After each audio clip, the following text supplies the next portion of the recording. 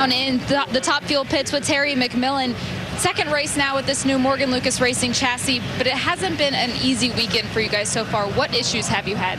You know, it's not the car's fault at all. You know, we just have an issue with the clutch flow right now, and the number 3 flow has just been acting strange. So we bypassed it, went around, moved all the other flows around, and now we're just trying to figure out what that number 3 flow needs again, because every time we get to that point on the track, it wants to blow the tires off. So I think we got a handle on it now. Hopefully we'll go out there and still run a low 80, but the car's been fast up to that point all weekend long, faster than what it did when we ran the 80 in Pomona. So I'm really hopeful that we'll have the combination. My guy's been working hard to figure that out. I think we're good.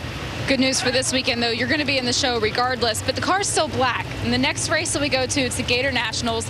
It's your sponsor's event. What are you looking forward to? Well, I promise you the car won't be black. But, you know, we got a whole new wrap.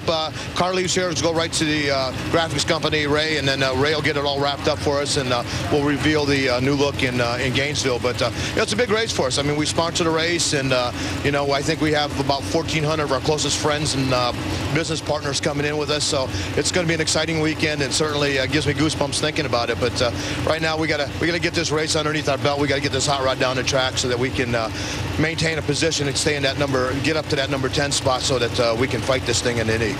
Lots of things to look forward to. Thank you. Thank you. Big time fluid out of the right side of Terry McMillian's car. He's up against Tony Schumacher. Is that an issue, Mike? Could be if it doesn't dry up. Could have a nozzle hung open and putting a little bit too much fuel in that thing at the hit. If it picks it up, it'll be all right.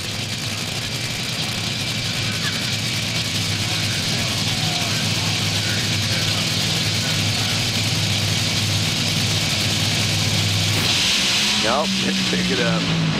Now the question is, what kind of number will Sarge run? 375. There we go.